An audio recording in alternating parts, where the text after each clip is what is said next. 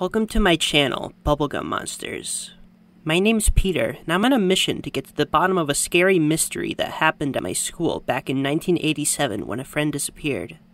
This has led me on spooky, scary missions. We've discovered that bubblegum seems to be the key to all strange going-ons that may be connected to monsters. I'm not the only one who knows this. An evil clan called G want the bubblegum for some reason, and seem intent on doing everything they can to get it.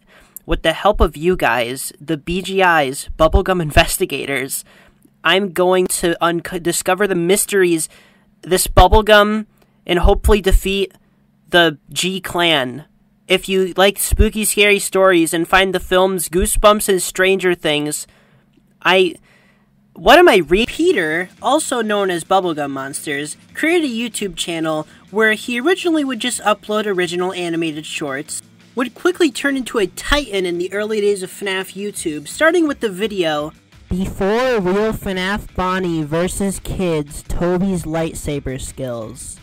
And almost everything from this point forward is just nuts. Now, this is a channel that I was originally going to cover in my other real-life FNAF video, but I felt like this channel was interesting enough to warrant its own video entirely. Cause, especially for the time period, all this stuff being done by one dude is genuinely really impressive, and you'll see that a lot throughout the video. Because, like, for low-budget YouTube CGI, it looks surprisingly good at times. And also not good at sometimes, but there you know. I'll be splitting this video up into a few different categories. The first category is going to be about the live-action kids content type of videos. The second section is going to be more about random stuff he's done, like the Springtrap reaction videos or the frickin' FNAF theme park. Then section 3 is going to be all about the FNAF movie that he made. So with no further explanation needed, I mean, you get this, right? You understand what this is. Alright, good, let's talk about it. Gonna cut into the video before we get into the actual meat of the topic, because I want to mention that my new plushie is out right now. The Slinky plush is out right now. It's only going to be out for 2 weeks, so act fast. It even comes with a little detachable mini turtle. I am so happy with how this plushie turned out. It's just like perfect. I'm so happy with it. So yeah, those are out right now. The link is in the pinned comment and the description, and onto the video now. So that channel description that I read at the beginning of the video might lead you to believe this is a kind of a lore-heavy series, but if this series actually has lore, it is completely incomprehensible. So if you remember, the first video in this series involves Toby and his lightsaber, whoever Toby is, meeting Bonnie from FNAF. And for some reason, Peter here from BubbleGumMonsters has trusted his literal toddler with a lightsaber and it's burning holes in the floor and stuff. I don't know. And then the video ends and Bonnie doesn't even show up. Clickbaiting is one thing, but that is just downright misleading. Now luckily, I think that's the only video on this channel that claims to include FNAF that just straight up doesn't. I assume he changed the thumbnail later on because he has done that before. Like his videos on his fan-made FNAF movie, he changed the thumbnail later on to include the actual movie logo, I assume to just boost views. But an unfortunate thing about this channel is that a lot of the videos appear to just be gone if you look at some of the playlists and you look at the channel page. It seems like a lot of stuff is missing, and it is missing. I'm not sure why he took down so much of his old content, but he did. I found a tips for massive growth on YouTube in one of his playlists. Now, I'm not entirely sure why that's in there, and I don't think it's supposed to be in there, but I feel like that might be a bit indicative of what he was trying to do with his channel, removing all this content. Or he just didn't like the videos anymore. Who knows? So when we look past some more random stuff, we'll find the animatronic interview series, where he has awesome conversations with Foxy from FNAF. He probably interviewed the other characters too, but I mean, that doesn't really matter. Peter. Hello, folks. Hello there, everyone. You are one of the scariest characters in Five Nights at Freddy's. So the first thing that strikes me about these videos is how Peter is, like, talking to this animatronic that isn't actually there, right? But he still positions the microphone at them, which I guess it adds to the realism, but it makes no sense because you can, like, barely hear him. Then Foxy is just, like, ear-blaringly loud. Like, it's really funny for some reason. People, or is it just a natural thing? Not to mention this Foxy voice, I mean, nothing could really beat this in my opinion. rivaled only by the greats like Mob Games, Minecraft, Foxy, or 3 Lame Studios. I like to invite some families over to have some fun and to have some pizza. I especially like children. I also like how he clearly goes into the recording not knowing anything he's going to say as Foxy, so he just clearly improvises it. Like, there's these really long, awkward pauses. A nice man, to be honest. Fox. Oh yeah, elephant in the room, the model here. Almost all the FNAF models on this channel are original, which I think is pretty cool, honestly. And to be completely honest, they do look a lot better than other fan models at the time.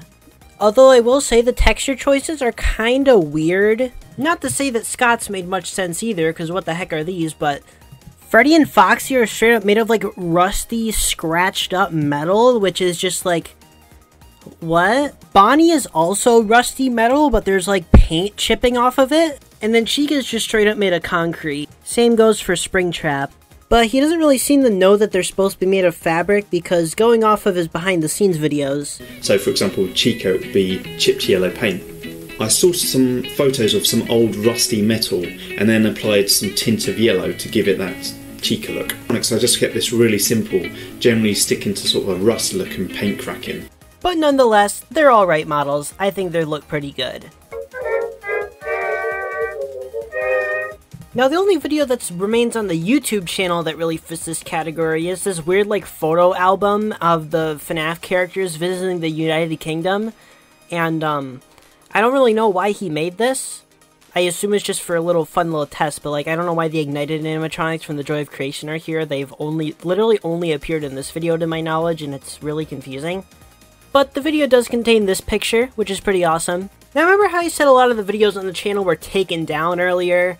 Well, what if I told you that they're still up, but not on the YouTube channel, on the Facebook page? Oh look, there's the origin of that suspicious Bonnie image that was on that one thumbnail.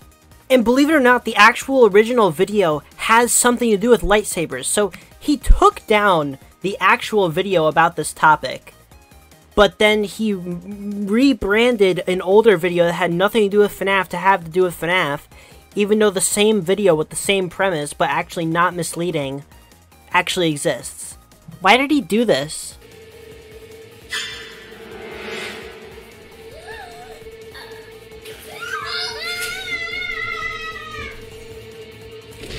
So, I actually remember this video, like, watching this took back, like, a bunch of memories that I had completely forgotten. And it's very short, very simple. It's just, like, the kids start running away from Bonnie, screaming, because he's Bonnie from FNAF, he's terrifying.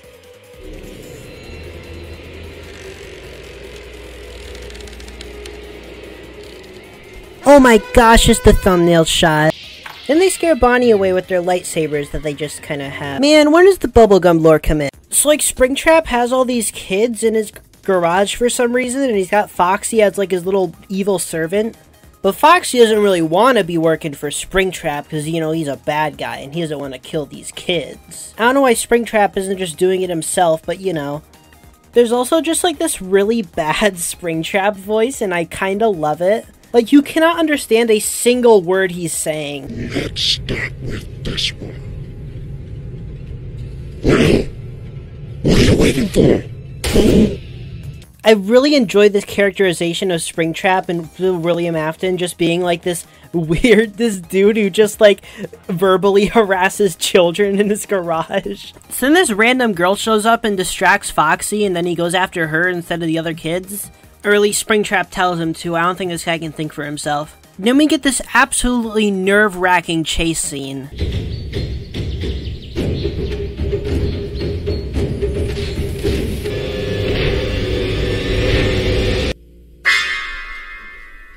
White woman jump scare!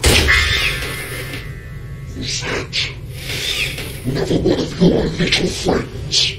Then Chica socks Springtrap right in the jaw in what is probably the coolest cinematic fight in all of history. And then Springtrap gets hit by a car and basically vanishes into thin air afterwards. This is like on the same tier as him getting shot in the Twisted Ones. So then Chica's injured and Foxy's like, oh no, Chica! But who cares, okay? Springtrap is dead. He got hit by a car and he's dead now. Is there really any reason to go on now that Springtrap is dead? I think she's probably gonna come. There she is! I asked you to play fair, and you cheated! She's not happy. Great cheater! She's a wash. Okay, well, we'll get into that later. Who's faster, Foxy or Sonic the Hedgehog? I feel like there's some pretty steep competition here. I wonder who's gonna win. This video is crazy. So, like, Foxy puts, like, oil on Sonic's shoes so he can't, like, run as fast, so he starts winning the race. Or Sonic in quotations, because I'm not really sure if this is the real Sonic. He's got, like, this bug-eyed stare, and his pupils aren't even touching his eyes. So Foxy is, like, well ahead, and Sonic is understandably pissed by this, because he wanted to win the race. Then Sonic gets his cool green shoes, and he starts catching up, and then Foxy is, like, freaking, I don't know, he gets his cool Eggman shoes, I guess. Foxy the Pirate is an affiliate of Dr. Eggman. What does this mean? Where are my Sonic? Meet Knuckles. Then Foxy activates the flying mode on his Eggman shoes. Guys, this is kind of crazy. Then they malfunction and Foxy flies into the air, and then he falls and dies. Ice creams! Yay! Ice cream! Cheese balls! Yay! So I obviously didn't go over all of the kids' content on this channel, but I feel like you get a pretty good idea of what it's like from what we looked at. Before we talk about the whole FNAF movie he made, which I'm very excited to talk about, especially because I'm watching the actual FNAF movie tomorrow, just like a little side tangent. I'm so excited for this movie. I am going to upload a review probably before this video even comes out, but we'll see. How the hell am I supposed to come up with a well-constructed critique of BubbleGumMonsters Springtrap reacts to Poppy Playtime Chapter 2. So, like, he always opens his videos by going, hello, my little cupcakes. Oh, my little cupcakes. And it's just kind of really uncomfortable, and he also, like, mentions, like, a kid that he has in his room, like, right off camera, and these videos have a very, like, strange vibe to them, and I don't know if it's intentional, but it's kind of weird. I'm just doing the odd capturing children. Shut up, Kenny. I've told you to keep your voice quiet while I'm doing the videos. I hate my rotten son! Ungrateful boy! Ungrateful boy! Rotten boy! I like this, like, lower quality version of his Springtrap model that he, like, mocaps himself to for these reaction videos. I think it looks really awesome. Oh, okay. I like it. I like the song. I kind of made this entire section just so I could talk about Springtrap Reacts. I literally almost forgot to mention the entire, like, FNAF theme park thing in this video, but I also don't really have much to say about it. It's just kind of funny. Like, this did fool some people back in the day, which I think is really funny to look back on, because it is pretty obviously fake. But, yeah, the Bill's channel video on this thing is iconic. I'm sure a lot of you guys remember that. The marionette trash cans go, like, insanely hard for no reason. My favorite part of this theme park showcase is the excessive appearance of Happy Frog of all characters. I think that's awesome. There's also, like, this giant Springtrap in one of the rides that, like, looks at you. But yeah, pretty iconic video, absolutely worth mentioning, but also not a whole lot to say about it, because it doesn't really have, like, a plot or anything. It's just kind of a hypothetical FNAF amusement park that he made. I believe it's edited over a Legoland, which is kind of interesting. I think it's time to talk about his FNAF movie. So something very interesting about this movie is it kind of predicted how the actual FNAF movie would open, with how it starts with a previous security guard, like, trying to survive and then trying to escape and then dying. So pretty cool connection there. He is killed off screen. And now Mike Schmidt is calling for a job, and oh my gosh, Matthew Lillard, who? So yeah, Bill from Bill's channel plays the freaking guy who hired. I don't know if he's supposed to be William Afton. He might be, but I don't know. It's just really funny that Bill from Bill's channel is here, and that he's playing literally the exact same role that Matthew Lillard played at the beginning of the real FNAF movie. I like his really, like, crappy green screened office in the background. So now he's at his first night in the job, and he meets the animatronics right off the bat, and honestly, the CGI here really isn't that bad. Like, I have 1000% seen worse in some actual movies in theaters. So yeah, the animatronics all look pretty good here. I think particularly Bonnie looks pretty good. But now he makes it to the security office, and it's actually a physical set. It's not CGI or anything, and a lot of this is like the only like legit set that they made for this movie. The rest of it's just kind of like a building that they rented out probably. But yeah, the security office set honestly looks pretty decent. I like how it looks a lot. The little like miscellaneous gray paint strokes on the white walls is an interesting choice, but I mean, I don't know. Guess it kind of looks like FNAF 2. This movie actually has the giant like metal security doors, which are super unrealistic. I get why they didn't put that in the FNAF movie because they wanted to make it more grounded, but man, I really wish they did because these are really funny. I have never seen these doors adapted to live action in a way where they don't look ridiculous, and I love it. So, like, in this movie continuity, like, the cupcake is, like, a toy that his son has that holds, like, sentimental value for him, which is just so far off from what it is in the actual FNAF movie. I think the most interesting thing about looking back at stuff like this is the stuff that it got right related to the actual movie and the stuff that it didn't get right related to the actual movie. It's genuinely pretty cool how they predicted some stuff. And also very funny to see how different of a direction certain elements went in. But now comes the iconic scene where he goes in the fridge and smells the milk. If you know, you know. This is the iconic scene. You've seen this video, this is the one you remember. Then he returns to his office just in time to hear Phone Guy mention that he needs to conserve power, and then he blames the cupcake for not telling him. Oh, God, you could have told me. Then he goes out to check the dining room to see that Chica's missing, where he says the most iconic line in the movie, in my opinion. Where the hell did the third one go? This is such a badass line. If you don't like this portrayal of Mike, I don't trust you, okay? I don't trust you as a person. Josh Hutcherson is great and all, don't get me wrong, but this one specific British guy just has this aura. What if Chica is in the room with me right now? Oh my gosh! So yeah, first proper animatronic encounter of the movie, and it's kind of awesome. Chica, like, slams her hand on the fridge and stuff. This is kind of peak.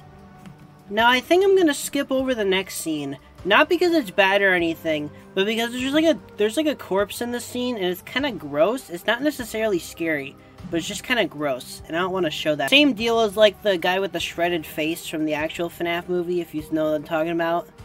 Bonnie shows up at his office. He's really scared. There's another iconic line here.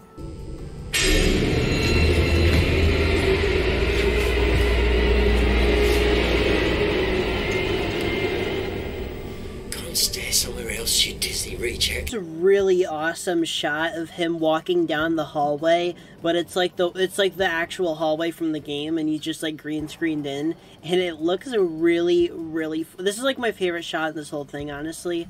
Then, like, he ends up in the party room, he's hiding under a table, and Chica's, like, crawling under there with him, and then Bonnie's on the other side, and he has a corner, and then he goes out the side, and then he runs away. And there's just this really funny shot of them just looking, like, really tiny in the distance in the party room. I love this video. This video is amazing. But then our hero ends up cornered by Freddy Fazbear himself. And we get a chase scene, question mark, even though Freddy isn't very fast at all. And then we get the classic, power's almost out, it's almost 6 a.m., is he gonna make it type of thing that's iconic to FNAF 1 and basically every FNAF game with a 6 a.m. timer. And then, is he gonna make it? Is he gonna make it? I don't know, is he gonna make it? Oh my gosh, I'm so nervous, I'm so nervous, please don't let this man die. Oh my gosh, wait, he made it. But in the twisted world of Five Nights at Freddy's, their heart's deepest desires have an unexpected cost. Foxy was in the back of the office, apparently, and kills him, and that's the end of the movie. Can we please send our thoughts and prayers to this portrayal of Mike Schmidt, because I think he needs it. This was quite an untimely demise, and I don't think he deserved it. But yeah, that was basically the whole rabbit hole of BubbleGumMonsters FNAF, and it's quite an interesting one. This YouTube channel is definitely one that was always very endearing to me when I was younger, so revisiting it was definitely a very interesting experience. And I hope I was able to dig up some repressed memories for you guys as well. So yeah, get the plushie, it's out right now, link in a pinned comment, and I'll see you in the next video.